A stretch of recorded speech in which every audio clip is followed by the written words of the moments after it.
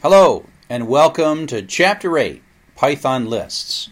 So now we're sort of going to start taking care of business. We are going to make lists and dictionaries and tuples and really start manipulating this data and doing real data analysis, laying the ground for work for real data analysis. As always, these lectures, audio, video, slides, and even book are copyright Creative Commons attribution. So, lists, dictionaries, and tuples, the next real three big topics we're going to talk about are collections. And we've been doing lists already, right? We've been doing lists when we were doing for loops.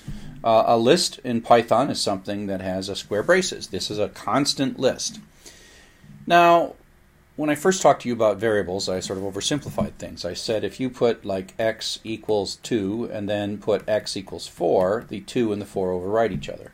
A collection is where you can put a bunch of things in the same variable. Now I have to have a way to find those things, but it allows us to put multiple things in more than one thing in a variable. And so here we have friends that has 3 strings, Joseph, Glenn, and Sally, and we have carry on that has socks, shirt, and perfume. So that's the basic idea. So what's not a collection? Well, simple variables. Simple variables are not collections. Just like this example, I say x equals 2, x equals 4, and print x, and the 4 is in there and the 2 is somehow gone. It was there for a moment and then it's gone. And so that's a normal variable. They're not collections. You can't put more than one thing in it. But when you put more than one thing in it, then you have to have a way to find the things that are in there. We'll get to that. So we've been using list constants for the last couple of chapters just because we have to use list constants. So we used in the for loop chapter, we did lists of numbers. We have done lists of strings. That's strings, red, yellow, and blue. And you don't have to necessarily have to have things all of the same type. This is a 3-item list that has a string red, the number integer 24, and 98.6, which is a floating point number. Here's an interesting thing, just as a side note. This shows that floating point numbers are not always perfectly represented inside of the computer. It's sort of an artifact of how they work. And this is an example of 98.6 is really 98.999. So when you see something like that, don't freak out. Floating point numbers are the ones that show this behavior. So interestingly, you can always, although we won't put a lot of energy into this, you can also have an element of a list be a list itself. So this is a outer list that's got 3 elements, 1, 7, and then a list that's 5 and 6. So if you look at the length of this, there is 3 things in it. Not 4, 3, because the outer list has 1, 2, 3 things in it. And an empty list is bracket, bracket. Okay? Like I said, we have been going through lists all along. We have iteration variables, for I in. This is a list. We've been using it all along. Similarly, we've been using lists in indefinite loops are a great way to go through lists for friend in friends. There we have, goes through 3 times, out come 3 lines with the variable friend advancing through the 3 successive items in the list, and away we go. So, again, lists are not completely foreign to us. Now, just like in a string, we can use the index operator, the square bracket operator, and we can look up items in the list. Sub 1, friends sub 1. Not surprisingly, using the European elevator rule, the first item in a list is sub 0. The second item is sub 1, and the third one is sub 2. So here when I print friends sub 1, I get Glenn, which is the second element. Just like strings. So once you kind of know it for strings, lists and the rest of these things make a lot more sense. Just remember that we're in Europe and things start with 0. Some things in these data items that we work with are not mutable. So for example, strings. When we ask for a lowercase version of a string, we're given a copy of that string. And that's because strings are not mutable. And we can see this by doing something like saying fruit sub 0 equals lowercase b. Now you'd think that would just change this to be a lowercase b, but it doesn't. Okay, it says string object does not support item assignment, which means that you're not allowed to reassign. You can make a new string and put different things in that new string, but once the strings are made, they're not changeable. And that's why when we call fruit.lower, we get a copy of it in lowercase. And so x is a copy of the original string, but the original string, once we assign it into fruit, is unchanged. Can't be changed. Lists, on the other hand, can be changed, and we can change them in the middle. This is one of the things we like about them. So here we have a list 2, 14, 26, 41, and 63. Then we say lotto sub 2. Of course, that is going to be the third item. Lotto sub 2 is equal to 28. Then we print it, and we see the new number there. So all this is saying is that we can change them, right? Strings, no, and lists, yes. You can change lists, but you can't change strings. So the len function, we've used it for several things. We can say, len is used for strings, and it's used for lists as well. So the same function knows that when its parameter is a string, and when its parameter is a string, it gives us the number of characters in the string, and when it is a list, it gives us the number of elements in the list. And just because one of them is a string, it's still one element from the point of view of this list. So it has 1, 2, 3, 4 items in the list. Okay? So the range function is a special function. It's probably about time to talk about the range function. The range function is a function that generates a list, that produces a list and gives it back to us. And so you give the range function a parameter, how many items you want, and the range function creates and gives us back a list that is 4 numbers starting at 0, which is 0 up to but not including 3. Sound familiar? Yeah, 0 up to but not including 4. And so the same thing is true here. So we can combine the len and the range to say, okay, well, len friends, that's 3 items, and range len friends is 0, 1, 2. And it also corresponds exactly to these items. So we can actually use this to construct loops to go through a list. We already have a basic for loop, right? We basically have a for loop that is the for each friend in friends, and out comes Happy New Year, Glenn and Joseph. If we also want to know what position we're at as the loop progresses, we can rewrite the exact same loop a different way and make I be our iteration variable and say I in range len friends. That turns this into 0, 1, 2. And then I goes 0, 1, 2. And then we can, in the loop, look up the particular friend that is the particular one we're interested in using the index operator, friends sub I, and then print Happy New Year. So these two loops are equivalent. Not that one. This loop and this loop. This loop is preferred unless you happen to need this value I, which tells you where you're at, in case maybe you're going to change something. You're going to look through something and then change it. So, but for what I've written here, they're exactly equivalent. Prefer the simpler one unless you need the more complex one. They both produce the same kind of output. We can concatenate lists, much like we concatenate strings with a plus. And you can think of the Python operators looking to its right and to its left and saying, oh, those are both lists. I know what to do with lists. I'm going to put those together. And so that produces a 2 3-long list become a 6-long list with the first one followed by the second one concatenated. It didn't hurt the original, A. C is a new list, basically. We can also slice lists. Feels a lot like strings, right? Everything's kind of like strings. For loops like strings, concatenation like strings, and now slicing like strings. And it is exactly the same. So 1 up to but not including. Just remember, up to but not including. The second parameter is up to but not including. So that starts at the sub 1, which is the second one, up to but not including 3, the third one. So this is 1, 2, and 3. So that's 41, 2. starting at the first one up to but not including the third one. We can similarly eliminate the first one, so that's up to but not including the fourth one, starting at 0, 1, 2, 3, but not including 4. So that's this one. If we go 3 to the end, and again remember that they're starting at 0, so 3 to the end is 0, 1, 2, 3 to the end. The number 3 doesn't matter, so that's 374.15. And the whole thing, that's the whole thing. So these two things are the same. So slicing works like strings. Starting and up to but not including is the second parameter. There are some methods, and you can read about these online in the Python documentation. We can use the built-in function. It doesn't have a lot of use in sort of how we run when we're running programs, but it's kind of useful. I like it when I'm typing interactively, like, what can this thing do? So I make a list.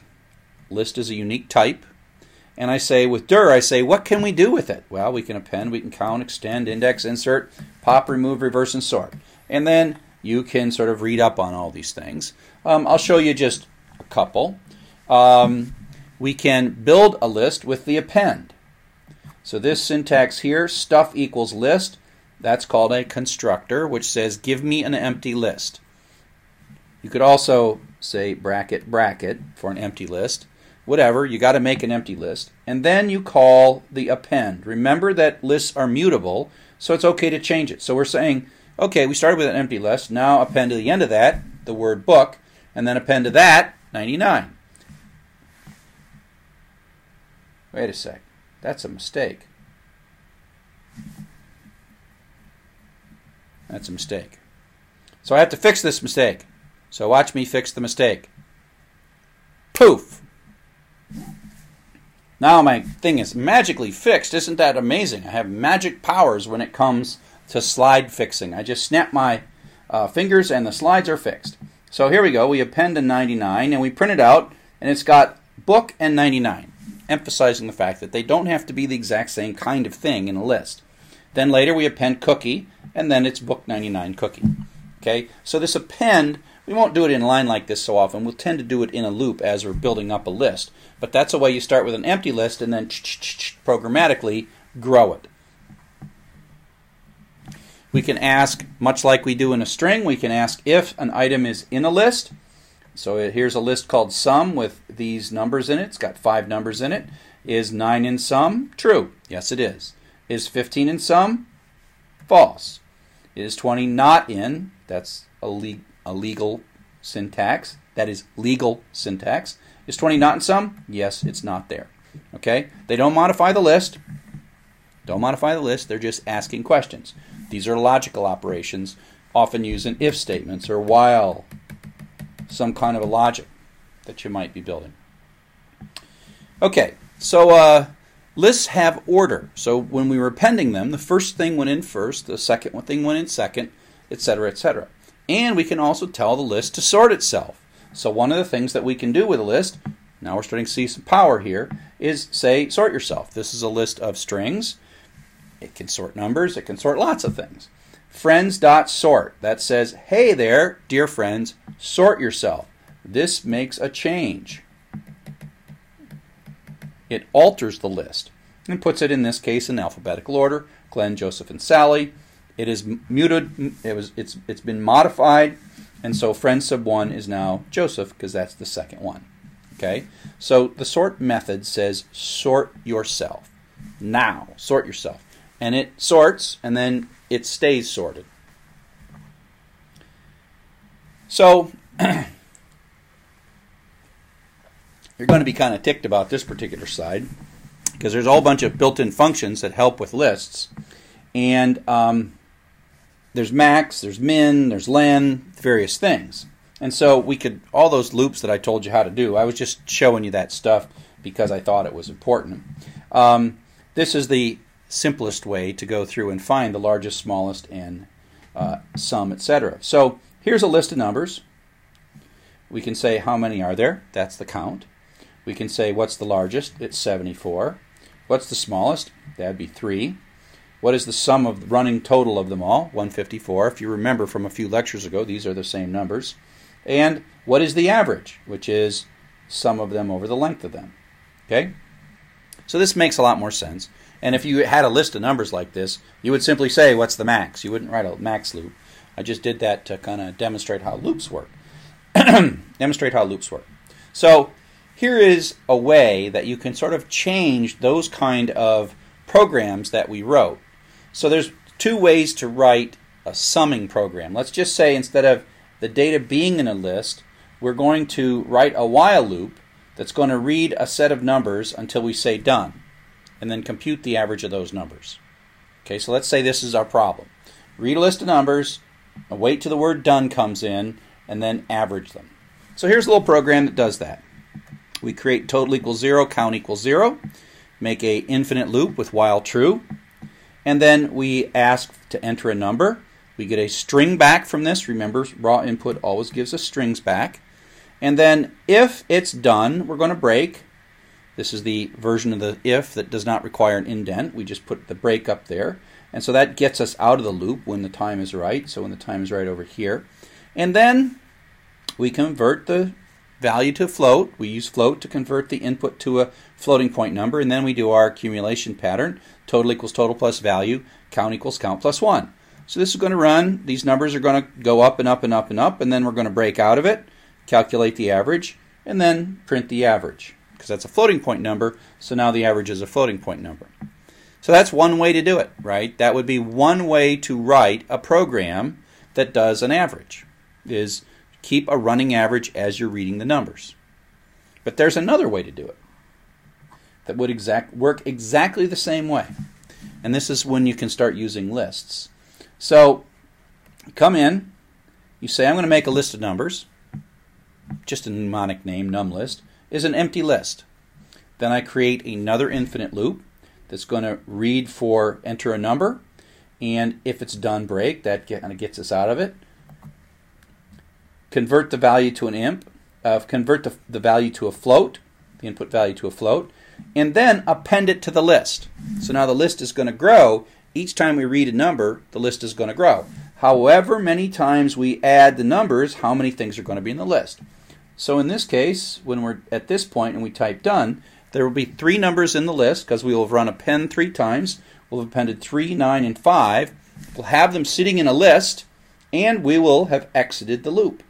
So now you say, oh, add up all the numbers in that list, and then divide it by the length of the list, and print the average. So these two programs are basically equivalent. The only time that they might not be equivalent was if there was 10 million numbers. This would use up 40 megabytes of your memory, which is actually not a lot of memory on some computers, but if memory mattered, this does store all those numbers. This one actually just runs the calculation. So if there's a really large number of numbers, this would make a difference, because the list is growing and keeping them all, summing them all at the end. This is actually storing very little data. But for reasonably sized numbers, like thousands or even hundreds of thousands of numbers, these two approaches are kind of equivalent. And then sometimes you actually want to accumulate something a little more complex than this. You want to sort them or look for the maximum and look for something else, who knows what. But the notion of make a list and then append something to the list each time through the iteration and then do something with a list at the end is a rather powerful pattern. So this is also a powerful pattern. This is the accumulator pattern where we just have the variables accumulating in the loop. This one is one where we accumulate the data in the loop and then do the computations all at the end. To certain situations, we'll make use of these different techniques. Okay, so connecting strings and lists. So there's a method, a capability of strings that is really powerful when it comes to tearing data apart. It's called the split. So here is a string with 3 words and has blanks in between here. And abc.split says, parse this string, look for the blanks, break the string into pieces, and give me back a list with one item for each of the words in the list as defined by the spaces. Okay? So it breaks it into 3 pieces, and gives us that back in a list. It's very powerful. Okay, so we're going to split it and we get it back a list. There are 3 words, and the first word, stuff sub-0, is with. So there's a lot of parsing going on here. We could do this with for loops and a lot of other things. There would be a lot of work in this split. Given that this is a really common task, it's really great that this has been put into Python for us. Okay? So split breaks a string into parts and produce a list of strings. We think of these as words. We can access a particular word, or we can loop through all the words. So here we have stuff again, and now we have a for loop for each of the that's going to go through each of the 3 words, and then it's going to run 3 times. Now chances are good we're going to do something different other than just print them out. But you see how that you quickly can take a split followed by a for and then write a loop that's going to go through each of the words without working too hard to find the spaces. You let Python do all the hard work of finding the spaces. Okay? So let's take a look at a couple of samples. Just a couple things to teach you a little more about split. Split looks at many spaces as equal to 1 space. So if you split a lot of spaces, it still just throws away all those spaces and gives us 4 words. 1, 2, 3, 4, and throws away all the spaces because it assumes that's what we want done. So that's nice. You can also have split. You can also have split on some other character. Sometimes you'll be getting data and they'll have used a semicolon or a comma or a colon or a tab character. Who knows what they've used, and your job is to dig that data out. So you can split based on a different character. Here, if we're splitting normally, with this is a normal split, it's not going to see the semicolons. It's looking for a space, and so all we get back is 1 item in the string with the semicolons. But if we switch and we pass semicolon as a parameter to split, then it will know to split it based on semicolons and gives us first, second, and third back. Okay, and then it gives us 3 words. So you can split either on spaces or you can split on a character other than a space. Okay? So let's take a look at how we might turn this into some of our common assignments that we have in this chapter, where we're going to read some of the mailbox data. Okay? So here we go with a little program. First 3 lines, we write these a lot. Open the file, write a for loop to loop through each line in the file. Then we're going to strip off the white space at the end of the line. 1, 2, 3. Do those all the time. And we're looking for lines, if you look at the whole file, we're looking at lines that start with from followed by a space. So if the line does not start with from followed by a space, that's a space right there, continue. So that's a way to skip all the lines that don't look like this. There are thousands of lines in this file and just a few that look like this. Okay? And so we're going to look and we're going to try to find what day of the week this thing happened on. So we're throwing away all the lines with this little bit of code. Then what we do is we take the line, which is all of this text, and then we split it. And we know that the day of the week is word sub 2. So this is word sub 0, this is word sub 1, and this is word sub 2. So this is word sub 0, sub 1, and sub 2. And so all we have to do is print out the sub 2, and we throw away all the lines except the from lines. We split them and take the third word, or word sub 2, and we can quickly create something that's extracting the day of the week out of these. Okay? So it's quick, because split does the tricky work. If you go back to the strings chapter, you saw that we did a lot of work to get this to happen. So here's even another tricky pattern. So let's say we want to do what we did at the end of chapter 6, the string chapter. Let's say we wanted to get back this little bit of data. Okay? So we can look at this and say, okay, let's split this, and this will be 0, 1, and 2, and 3, and 4, 5, and 6. We're splitting it based on spaces. Then the email address is words sub 1. right? So that email address is this little bit of stuff because it's in between spaces, right? So that's what we pull out. The email address is word sub 1. We've got that. So that's sitting in this email address variable. Then we don't really want the whole thing. We just want the part after the @ sign. And we could do a lookup of the @ sign. But you can also then do a second. Come back. Zoop. There we come. You can also do a second split. Okay? So we're taking this variable here, email, which is merely this little part right here. And we are splitting it again, except this time we're splitting it based on an @ sign, which means it's going to bust it right here and find us 2 pieces. So pieces now is a list where the sub 0 item is the person's name and the sub 1 item is the host that their mail address is held from. Okay? And so then all we need to know is pieces sub 1. And pieces sub 1 is this guy right here. So that's pieces sub 1, and so we pulled it out. So if you go back to how we did it before, we were doing searching, and we were searching some more, and then we're taking slices. This is a little more elegant, okay? Because really we split it, and then we split it, and we knew what piece we were looking at. So this is what I call the double split pattern, where you split a string into a list, then you take a thing out, and then you split it again, depending on what data you're looking for. This is just a technique. It's not the only technique. Okay, so that's lists. We talked about the concept of a collection where lists have multiple things in it, indefinite loops. Again, we've seen these things. It looks a lot like strings, except the elements are more powerful and they're more mutable.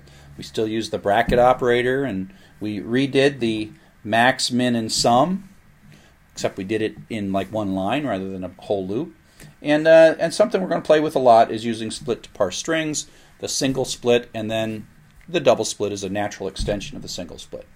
So see you in the next lecture. Looking forward to talking about dictionaries.